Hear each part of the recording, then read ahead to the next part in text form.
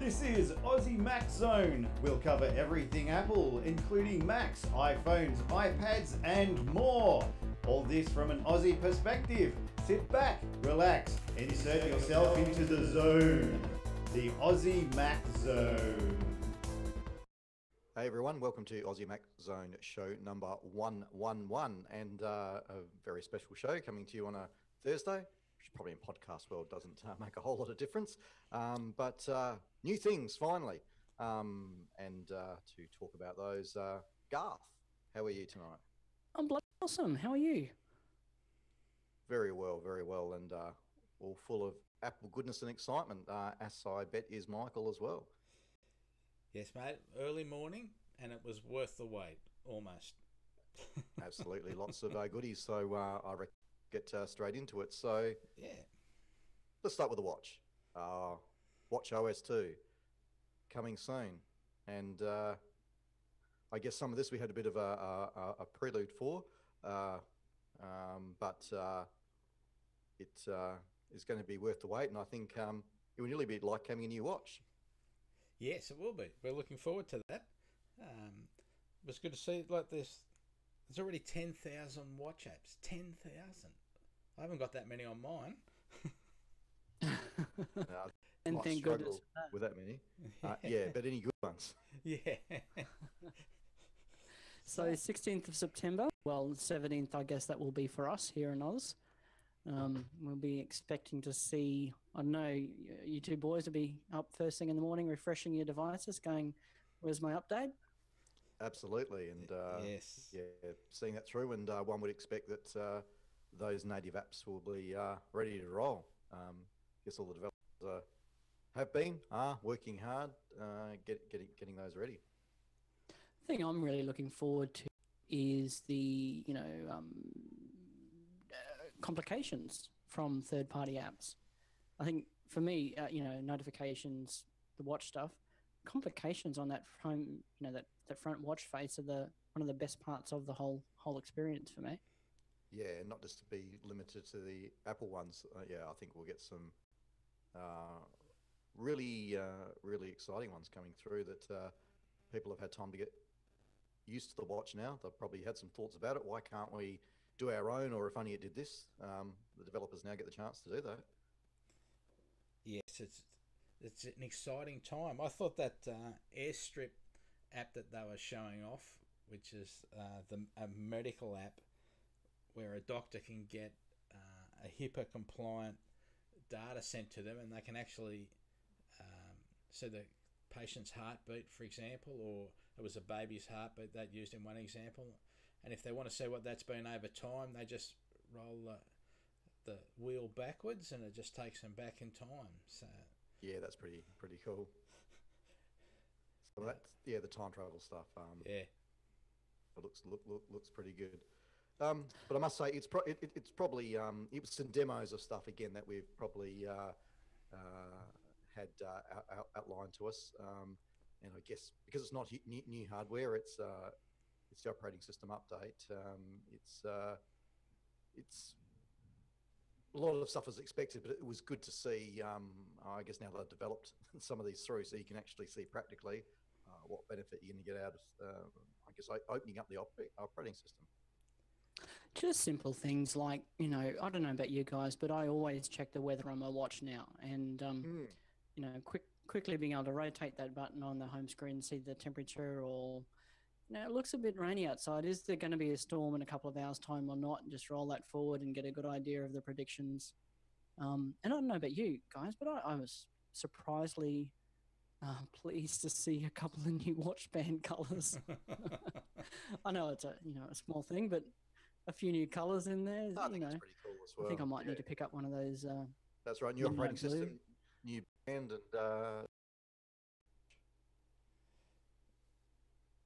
yeah. but that's probably enough on that one, because we did really know a lot about the watch. The exciting stuff. Let's get to the exciting stuff. Michael, what did you want to cover next, do you reckon?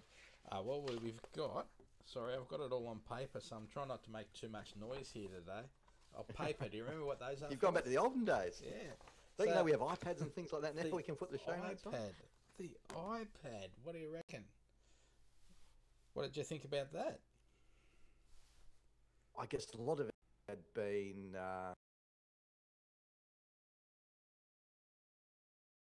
good.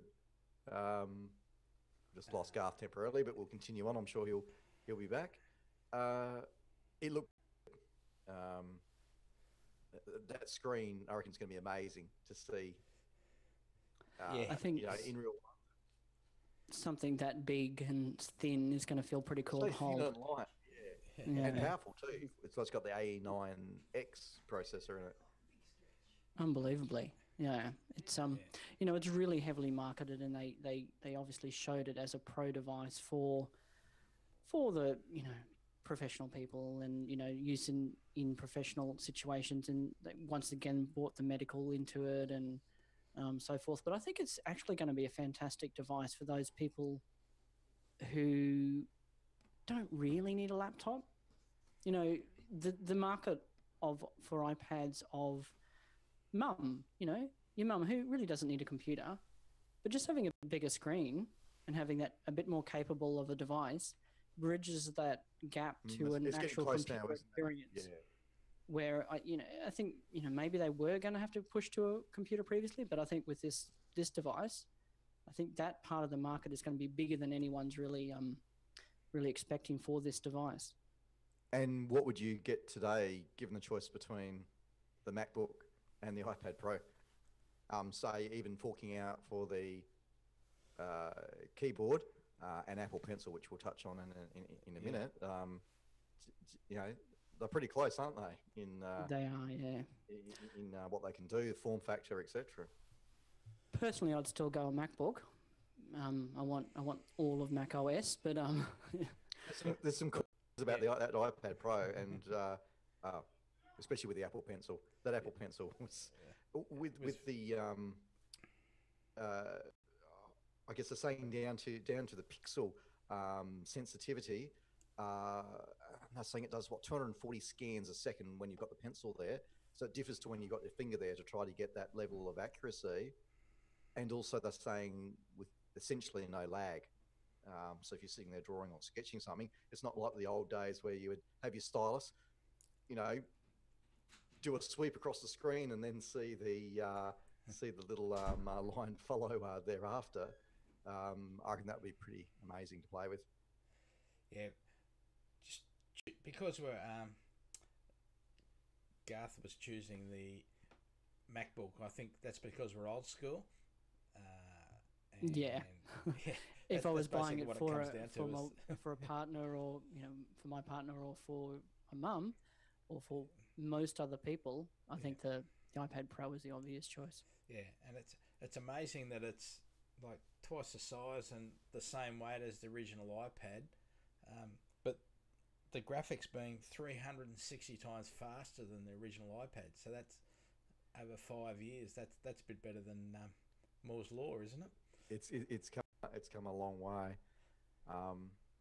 and look, I guess for power users, I mean, you still want OS 10 because you want to run your full apps and do what you need to do. But it's going to be interesting to see where this goes and where the convergence happens. Because I guess if we look to the Microsoft world and to the Surface, which obviously there's been a lot of comparisons done, probably more around the form factor, etc.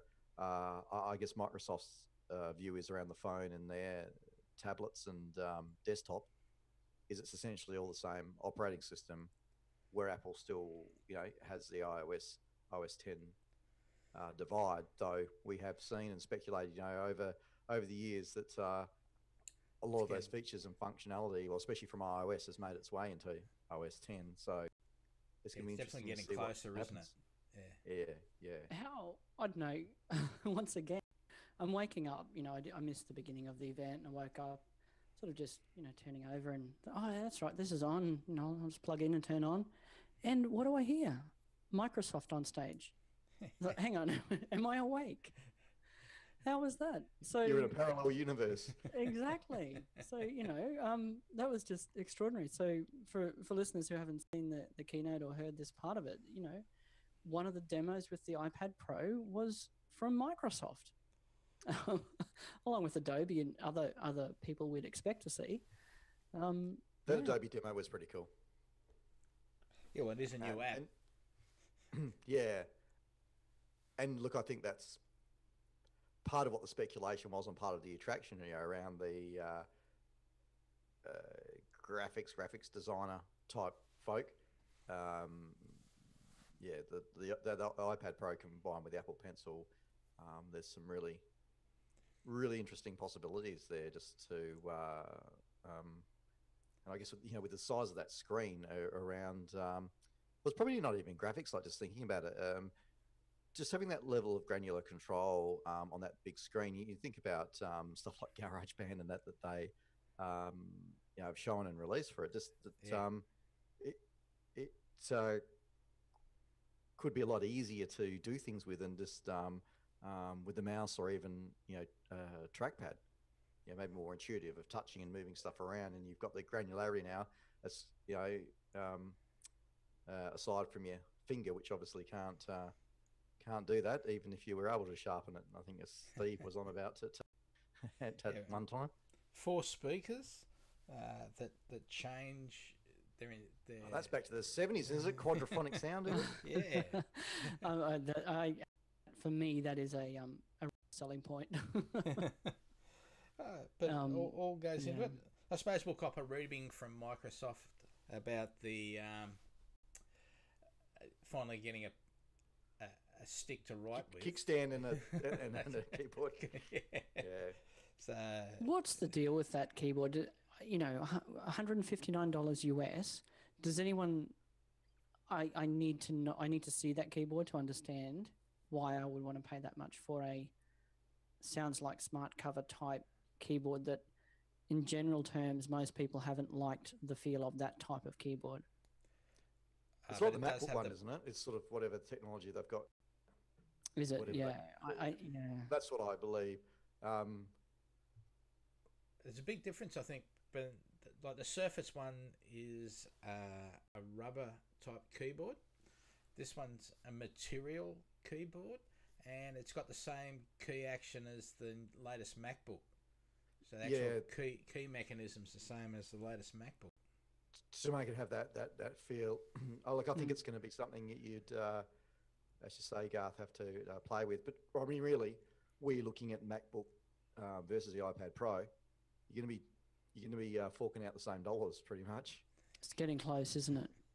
You get your pencil, iPad Pro, and your keyboard. It's going to be pretty much the same price. It's going to be getting up there. You want to, more than the 32 gig. If you want to go for the 128 or whatever with the LTE, then that's right. But I wish the MacBooks had the LTE for that matter. That would be a nice feature for those real. Yeah, well, see, that's the thing, isn't it? That you sort of say, "Oh, yeah, but I'm a power user. I'd really like the MacBook." But then you sort of the pencil thing is just so cool. Bigger screen, better speakers, as you say. LTE. It is a very portable machine where arguably you can have your phone with you anyway, so you still can tether it. So it's probably not a huge deal, but remembering you don't get it's GPS maybe not an easy decision. Sorry, you don't get the GPS as good if you haven't got the LTE. That's true. Well, that's true. So I mean, it starts to become an interesting choice. Yeah, it's only money. Well, you really don't need the GPS if you don't have the LTE in a lot of senses. If you haven't got the GPS, you're really talking. If you haven't got the LTE, you're really talking about a home device. In many ways, a home and workplace device. You're not talking about a device that you're going to be using as you drive or whatever. Yeah. So it makes sense that those two come together in a lot of ways. Yeah. Do we see Australian pricing for that, Michael? No, not yet. I had a bit of a look around. I wasn't sure whether I'd missed it or not. But what's $800 US? Yeah, so it's going to be. It depends on the dollar on the day. Like at the moment, it's $800 US. It's $100 about for your pencil. Australian, isn't it?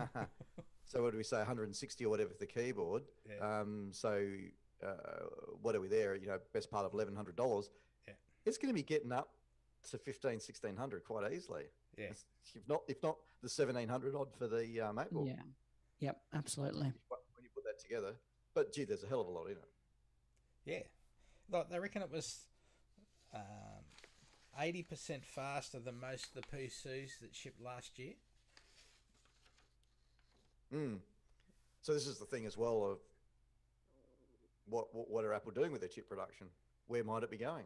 Yeah, it's just they're into it, aren't they? Like they're really pushing Certainly along could be with running their own OS 10. design. Yeah, And for like for power per whatever you measure, battery consumption stuff, and you're getting better bang for buck than you are out of other processors, aren't you? yeah, by a mile. And they're not relying on anyone else. If it's late, it's their fault, and they don't have to admit that, so they can just ship. They can have this presentation late. Yeah, that's exactly right. So yeah, it was okay. It was be interesting. Well, there was a fair bit, so let's go. Let's keep moving on. So, Apple TV, phone or TV. TV. Don't get me out of order. I'll go mental. I've been up. It's been a long day. So the Apple TV and everything that needs to change is the apps, but that they reckon we've been waiting for this a long time, haven't we? Yeah. How long have we been saying Apple should be doing this? They finally have. Full on too, and Siri's. They've done a lot of work in Siri, and that shows up in the iPad as well, and the phone, and so. Well, it's the future of television, isn't it? The future of TV is apps. There were some cool demos with Siri there, wasn't there? To be honest. Yeah. Well, again, in what Siri could do and how it might work as an interface. I mean, this is the stuff people have been talking about for a while. We need to see if it works, but the possibilities around it are huge. If it's anywhere near as good as the demos, yeah, it's pretty amazing. Even that little feature of what did she say? To Siri, and it rewinds the video back 15 seconds. Yeah, and put subtitles up. Yeah, brings up the closed captions for it. That's just for that little section. So my question is this the future that Steve saw? Because wasn't that the famous quote? Yeah, maybe. Yeah, well, they've done a lot of work, haven't Not they? sure. Done a lot of work, and it was very interesting to watch. But what I liked on the TV, when they started demoing the apps, the first company was an Australian company. Yes. For the demos. I thought that was awesome. Yes. A company from Melbourne was up there. Hear an Australian voice up there? Yeah. That's right. G'day, mate. The first app that the world saw on an Apple TV was Australian, so that's pretty cool. It was. What was the app again? It was a game. Yeah, it was Crossy Road. Crossy Road, yeah. Oh, that's it. Yeah, Crossy Road. Yeah, very very cool. Yeah, so there's a lot to like around this one. So A9 processor, not the A9X, and hang on, wasn't it an A8? A8. Sorry, it was A8. Yeah, not A9. Yes, that's right. So which I think plays into that price point. Well, probably, and maybe around the chip production as well. That obviously the A9s are going into the phones, so that's the thing where Apple make their money and need the volume. So I guess that's where they've prioritised it. I guess hand in hand with that, you probably see a bump coming next year where, we've got A9s or whatever now to put in there, and here's your 4K, because I guess that's the other thing to touch upon as well, where it's 1080p. Personally, I don't think it's a big deal because that's what all the material is. But I guess, yes. I mean, overwhelmingly positive reaction out of all the announcements today, even though a lot have been probably leaked or guessed. Probably more so leaked, but I guess where people were getting a little bit narky about things, there's probably two things. Well, you can shoot 4K on your iPhone, and Apple TV only does 1080p. And the other thing was everyone got their knickers in a knot around the iPhone having a 16 gig model. For some reason, that was, I don't know, the Twitterverse was exploding around that. It seems a really bizarre thing. It's like, well, if you don't like it, it's my 32 gig model or the 64 gig Well, model. 60, no 64, 32. yeah. Yeah, Yeah, the TV's 32. Yeah. 32. it is. Yeah, yeah. But it looks So it looks really good. Yeah, and the remote's cool as well. I beg your pardon? The remote. The remote. Oh, the very remote. Cool, So yeah. we've got the remote with we've got the directional sensors in it, the swipe screen on top, the touch screen on top, and Yeah, the physical Siri buttons on the button bottom. when you actually want to. Siri button, yeah. That was pretty cool, and being able to just walk up with your iPhone or iPod or iPad and start using that as a second device for playing games, that was good. So people don't have to lay I think there's a lot more to be seen there. $180 or something for another remote, which is what Apple could have done. There's going to be a lot of those under the Christmas tree, I think. That's Yes, a fantastic, present for Yeah. the whole family. But also the support for third-party controllers as well. So that's another whole industry About that's to going to come start. up. Yeah. Yeah, and look. Look, Sorry, go Garth. you go. I was just going to say I would back briefly on the price point, $149 and $199 US. When I'd heard that in the rumors, I thought, no, that's got to be BS. With all the stuff they're planning on including in this device, even that remote itself has got to be, considerably more expensive than previously. That's not the kind of margin that we expect Apple to be making on these sort of devices. The new iPod Touch is what starts off at $250 or something. So to bring that device in at $200 and $149 US, I think is, they're saying this is a device to consume content on, and down the road we're going to supply you with another way you can give us money around this device. Yeah. You know what I mean? Yeah. That's really quite a low price. They're going to make it on apps. That's right. Yeah. Yeah. Make it on their TV subscription thing down the track. Well, that's still there. That's all still to come. And I mean, that's the speculation, isn't it? That it was ready. It's been ready since mid-year, but they were delaying in the hope that they would have got some of their streaming deals and which I think was the delay. A total tangent here around the Telstra, wasn't it? That Roku badge one that Telstra are bringing out. That's been delayed around the same reason. So I think it's the issue the whole industry is having at the moment of probably all the content providers are lost and uncomfortable about what they want to do and don't want to get locked in, etc.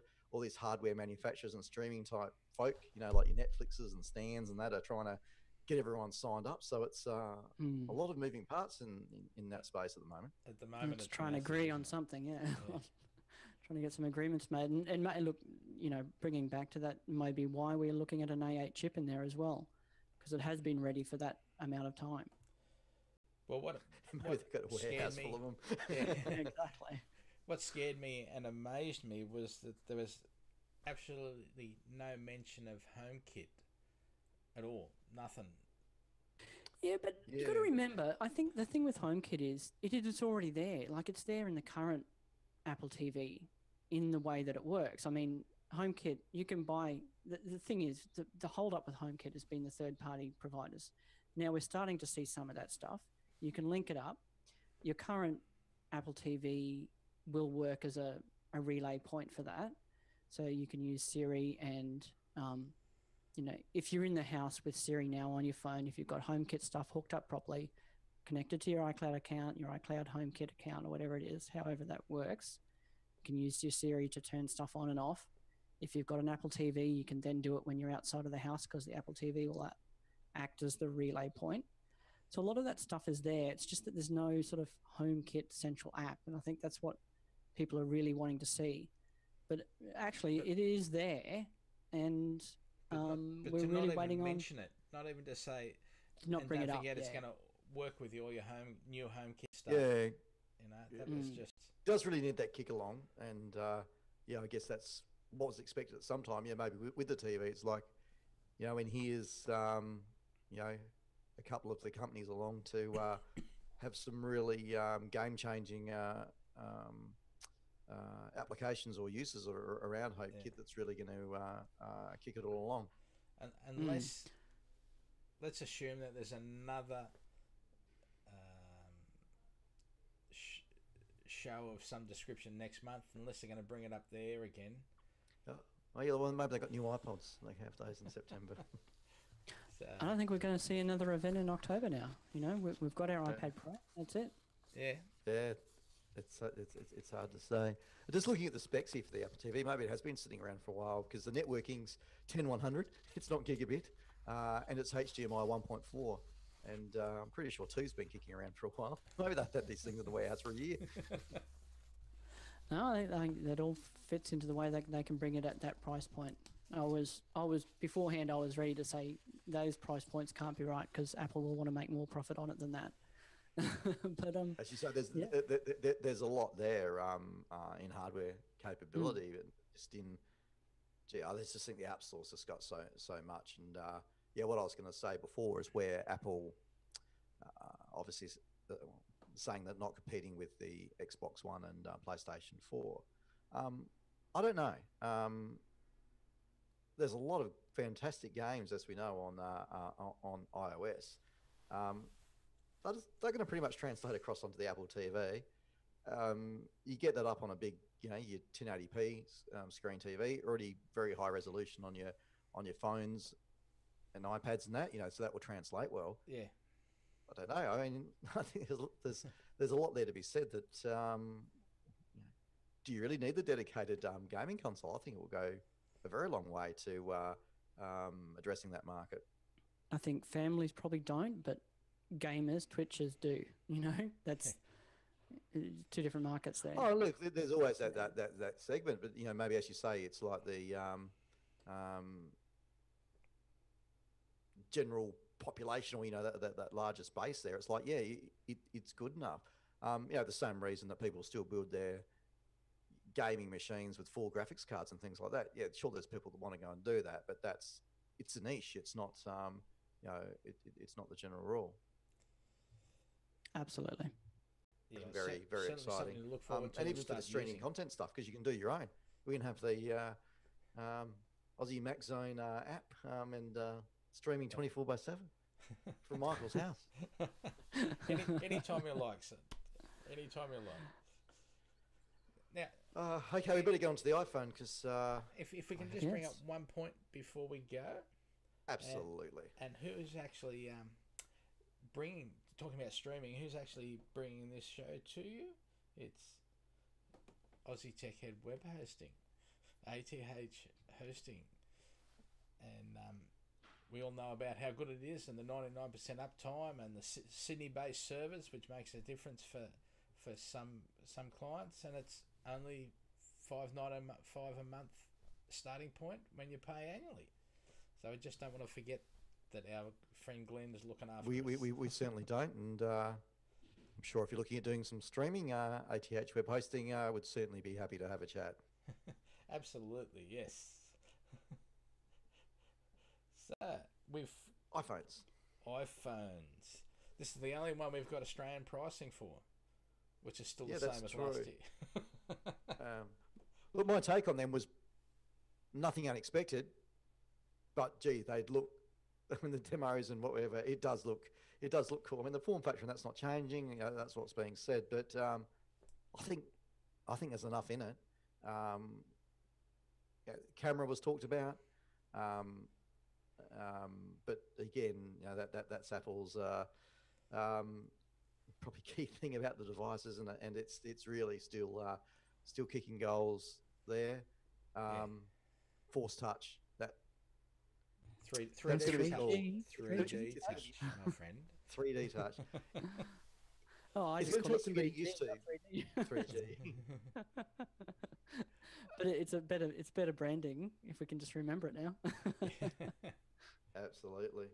But I mean, it will take some getting used to. But if you think about it, there's a lot you can do with we get excited about when you had gestures and things to do it. Now you can be pressing something like the camera app or whatever, and just like press harder, and then I take a photo. So it's around I guess those layers of sensitivity where you're not even moving your finger around, you're just pressing harder and softer on that. So there's a lot of possibilities of there that we absolutely haven't seen yet as developers and people think about that a lot harder. Yeah. Well, that the game that they demoed where you can, you've got one sort of weapon, and you push a little bit harder. You got another weapon. You don't have to go over and change. You don't have to take your finger off and change weapons and things. Simple things like that. You can just go into OmniFocus or things or Word. It's just Yeah, that is cool. What else did we have on there? So A9 chip. Again, these chips are getting pretty good. Hugely faster CPU, and I think like nearly double GPU improvement in performance, which is getting pretty serious stuff. Yeah, They are, aren't they? yeah. Graphics is 90% faster, and the CPU is 70% faster. Yeah, 64-bit architecture, so it's even in the iPhone, it's like a desktop operating system in that smaller form factor. Yeah, it's really quite remarkable how much they've improved that A chip, A9, A8, A7 since they've been doing their own 64-bit chips. It's incredible. Mm. So we're sort of doing a lot of this show tonight as if everyone's seen all the announcements. But just to quickly go over what we saw in the new iPhone, so exactly the same form factor. We've got the copper color added, rose gold. Rose should gold, say, not very copper. pink rose gold. Rose Pink, gold. rose gold added to the other three color selections. We've got the faster chip, the 8 megapixel up to the 12 megapixel rear facing camera, front facing camera up from 1.3 to 5 megapixel. So much better selfies, Michael, Jason. I don't know, Yes, you guys. yeah. I know you both really love your They will. selfies. And So- using the screen as a display. flash. Yeah, Yeah. software flash in the screen and Yeah. the 3D touch that we've touched on already. Faster fingerprint sensor. Yeah. So twice the speed in your fingerprint. And that is one thing I noticed with my 6 actually. It just does take a little bit of time to use your fingerprint. And my wife said, "Oh, I can type my password in quicker than that." So that'll be a nice little extra as well. So there's really, these phones are really still moving along, aren't they? Yeah, and I thought the new what do they call it, live photos. I thought that was brilliant. So simple and brilliant. Like Harry Potter. The Harry Potter feature. Yeah, that is surprisingly. It's cool. So what is it? 1.5? You take a picture, but it has captured 1.5 before and after after. the actual picture that you took. yeah. And you can it's It's just a moves really backwards and simple, forwards. interesting way of doing something. Very cool. Yeah. And they're saying it doesn't add significantly to the file size either. So, it's all pretty cool. I guess the smart software people have done it by differential. I guess because if you think about it, and you're taking a picture. But presumably, if you've had your phone in in predominantly the pixels aren't changing too much. They're just capturing the differences there. There's probably a sensible reason for that. Yeah. But very cool. We've got new covers and new leather covers, Ooh, and we've got a new I'm sure there's some margin in those. You think? a new Android app on the Google Play Store for people that want to come over to the real side. I think we first spoke about this during WWDC, didn't we? They pre-announced that, so now Yeah. that's there as well. Yeah, that's Very excellent. cool. You can start ordering them on the 12th for delivery on the 25th. 25th, yep, Friday Yeah. 25th, yes.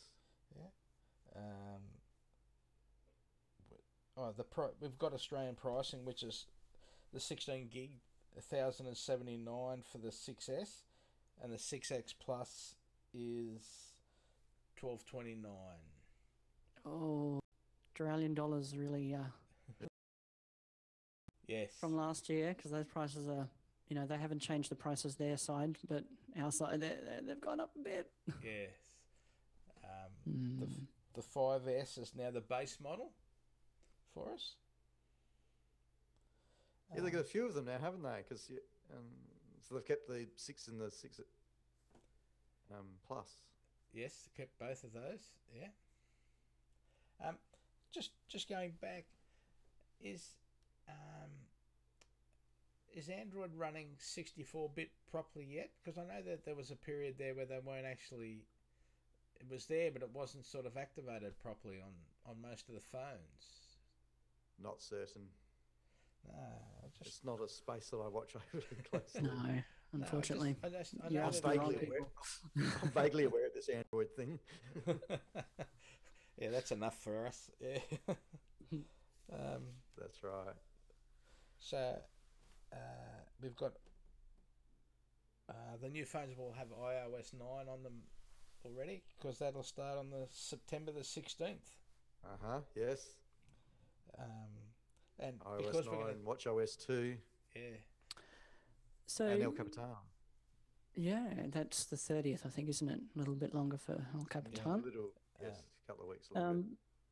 Anything in iOS 9, you guys have been using the betas? I haven't. No. I haven't been. No. Oh, okay. So, all right. I was going to say anything in iOS 9 that you particularly like. And I have been using the beta and I haven't found anything wonderful, but there is a lot of nice little things, even the back to last app you use sort of thing, and in the click a link out of mail and stuff like that. It makes it nice, but yeah, the best part is I'd be lots looking of for little some things. stability and performance, which is really what it's all about. So happy with that. Yeah. Okay, anything else we need to cover off? Because I need to get moving tonight. Other things to be doing. So I guess maybe Michael, final points or anything we've missed? Yeah, the iCloud starts at 50 gig. It's 99 cents a month US. So they've repriced that, didn't brought they? the price down for that, I believe. Yeah. So they're obviously expecting us to take a lot more photos, etc. Or maybe especially because if you've only got a 16 gig iPhone. These new photos maybe still take more than we're expecting anyway. Well, it's a bigger megapixel camera to start with, so. Yeah, that's right. And they did have a lot of Apple employees, because it is a bigger venue, even though they bust them all in. Yeah, they had the big display areas out the back that they didn't have to build a building for this time and have people questioning. It was just there and ready to go. So at the end, Tim got them all to stand up and was applauding them. He said, "I'm applauding you." That was really. So, Garth, anything you think we missed or last? No, not really. I don't think. Just looking excited to seeing the stuff. Yeah, come through. I can't wait for the 16th or 17th to get the update to my watch. I'm really looking forward to that. Yes.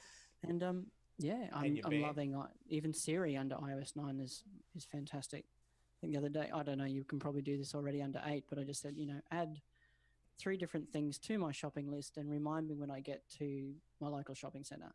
And he goes, okay. And it was there. Location-based reminder with those things on my shopping list. It was bloody fantastic.